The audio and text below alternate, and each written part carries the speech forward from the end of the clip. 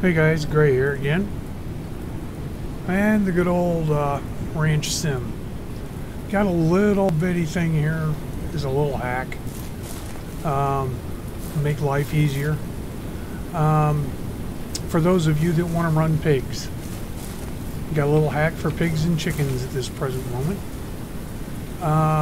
One thing I've noticed is the pigs love, the second you hit the button on them, they will jump out the side of the truck and run. Well, that gets a little bit aggravating when you got to chase them and you know you're sitting there clicking E trying to get a hold of them. I got a little hack for you. Works pretty good. Of course, all the children are asleep right now, except this one. I might as well take him and do it.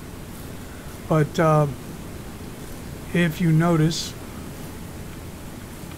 he's not being nice. Come on. Come on, Piggy. Alright, Mr. Pig's out the door. We'll close that door, and we're going to load him up in the truck just for instructional video's sake. Everybody else is waking up. Now, if you notice, every time that you open the gate up, the pigs will just automatically shoot toward it. They want out. Okay? But I'm going to show you the first things first. This is the chicken hack, okay? Take 3 logs, stack them up right in front of the door. One, the pigs can't get in, the chickens cannot get out. If you do have pigs in here with your chickens, and this is the way to get them on an automatic feeder. This is why I did this. Okay, I don't have a chicken house right now because I destroyed it. Got really fed up with having to throw bags into the boxes all the time. And you know, I only got the 2 that I started with, but imagine you could throw probably 10 or 12 in here easily, and the water stays full and so does the food, and all you have to do is keep telling the bin to refill. You do not want a pig in a stall. They get too big to come through the door, and then when you got to kill them and get the meat, the meat goes straight up through the roof.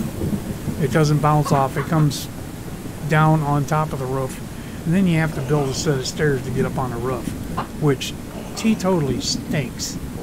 Okay, they got to figure something out about that. But anyhow, when you got pigs in here, keep the door shut. But that's a way to keep your chickens fed and watered all the time. They're not going to die on you because they starve to death. That's number one. Also, the stalls. Don't let the pigs in there. Once they fatten out and get to where they can't make it through the doorway, you're screwed.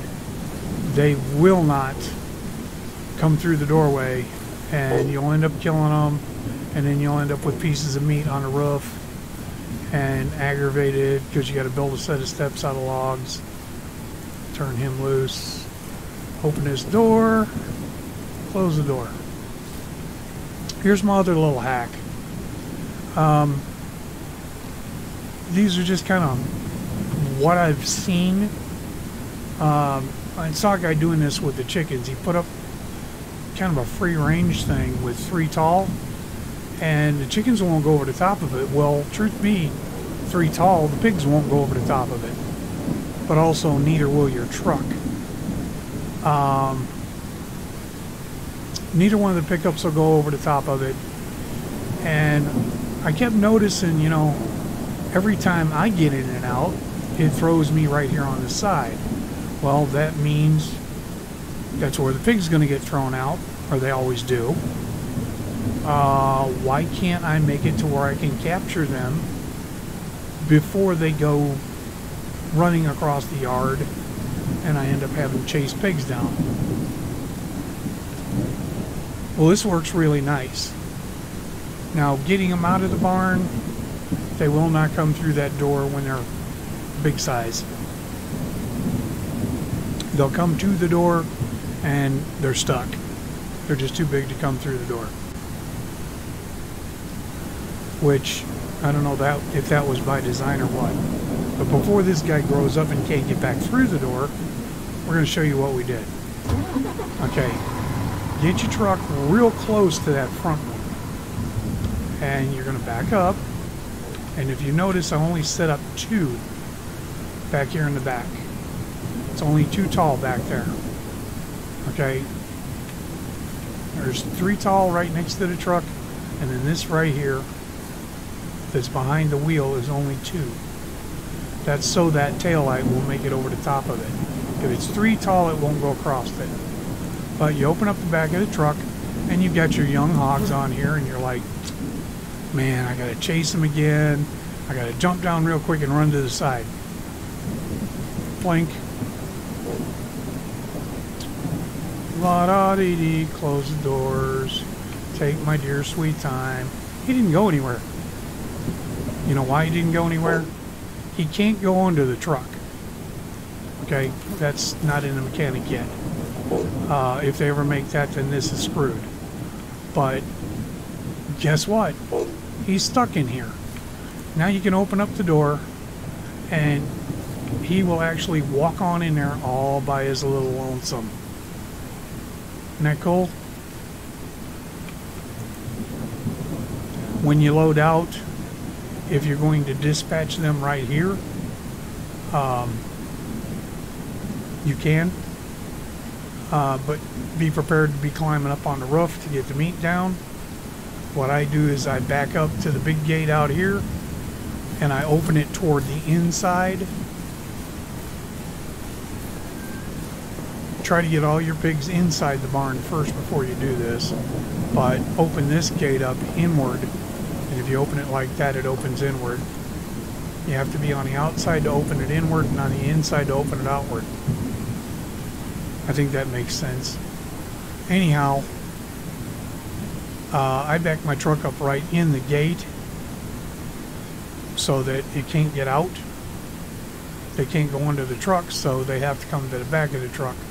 Bring them to the back of the truck, load them up, take them to the market live if you want, or dispatch them when you get them to the back of the truck and just toss the meat up in the truck. In the box truck, things do not have to be secured for it to stay in it. I had this thing stacked about that tall all the way down with meat. I could not hardly get out. It was stacked high enough. Took it in, sold it all. It was like $6,000-$7,000, and I'll show you, because all I did was I started off with 2 pigs. I built the barn right away, and I started off with them stupid 2 chickens. Didn't really want them, but you have to get them for the tutorial. And let them grow up. Took them to market on the UTV. Dispatched them over there. Took all their meat, threw it in. Bought more pigs, and I'm just turning over pigs, turning over pigs, turning over pigs. And my last trip, we have, trot back here, there's 3 little anchors back here, there's 4, here's 2 more, 6, 7, 8, 9, 10, 11, 12. We got a dozen. Now, to get to this point, I had to do some major hunting in the beginning. Okay, I had to do some major hunting to get this guy. Once I got up the money to get the box truck, the rest of it comes real quick. As long as you roll over what you're making into just pigs. Pigs and feed, pigs and feed, pigs and feed. Go do a little hunting. See, I'm $21 into getting feed, so I just paid $21 out. But look at how much I've made. $10,960. Okay? $10,000. And this has been 2.5 day grind. Okay? Had to get up the money for the box truck. But, you know, hey. And I built the barn bigger. I bought this. And these barn extensions are $1.25 a piece, 125. 125 a piece, and there's 3 of them. I bought those 3, and I bought this, and I bought the truck. Okay, I still got the UTV over there and the lawnmower. But that's all I bought. Okay, I didn't buy anything else. When I was doing my hunting, I was doing it in the UTV. I'd fill this bed just as full as I can get it. And there is a little hack for this too. If you get up here on top and you don't stand in your own way, you can put boards on top. Now you can put meat on top of those boards. Okay, you can put a lot of meat on top of those boards. Plus you can put meat in the back. Loaded down, full. I was popping $600 or $700 each time. Okay, so I did some really heavy duty hunting for about a whole day. And not just game days. I'm talking about, 6 hours of gameplay. And loaded her down, took it to the market, loaded her down, took it to the market, loaded her down, took it to the market, came back, built one extension on, and bought the silo and the windmill and the fence. Went out, hunted about, I got really lucky too, because there was one game day, just a game day, I filled that booger up in one game day. And that was just running along the southeast edge. Grizzlies will run at you. Remember, it takes 4 shots to drop them. But, hey, I'm going to tell you what. Grizzly bears paid for all this. And 2 wolves. And countless deer. Okay. Probably... I bet you I killed at least 40 bears. 35, 40 bears to pay for this. Okay? Because you get 4 meat off each bear. And that's $35 a swat every time you get one of those chunks of meat. So, it's worth it. I am going with hogs on this build because simple fact of I want to see how it does. And so far, it's not a chore factory. I've got 12 hogs out here now. When I kill all these, I'll have 20, 24, somewhere in there the next time around. So it'll be 4 trips, 5 trips to the general store to get hogs, bring them in, fatten them up, kill them off, and then I'll see where I'm at. But this little hack right here makes unloading your new hogs a breeze.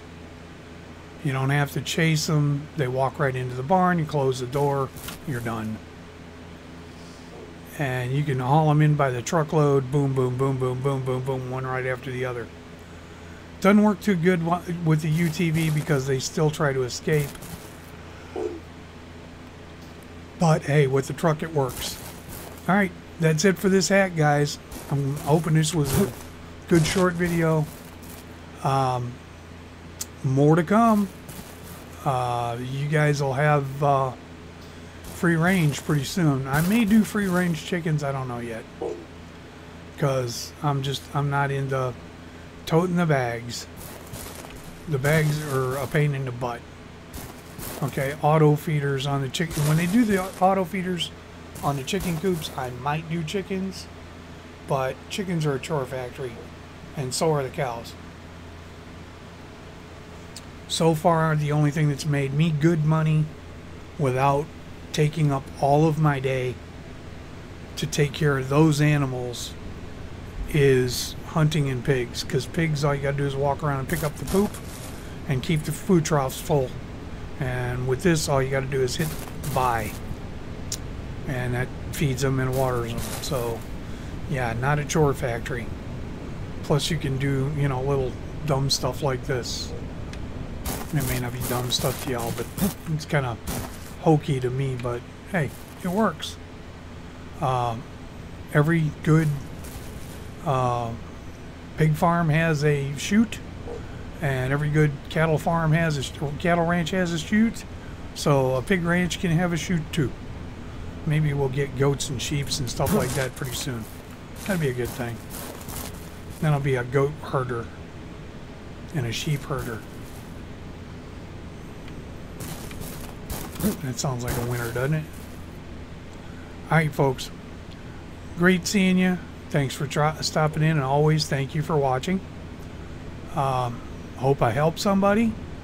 If I did, you know, hey, drop a like, hit the subscribe.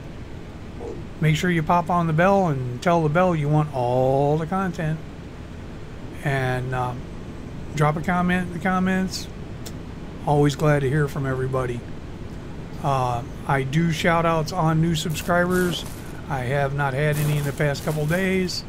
So if you want to hear your name come on one of my videos and be immortalized on YouTube, make sure you let me know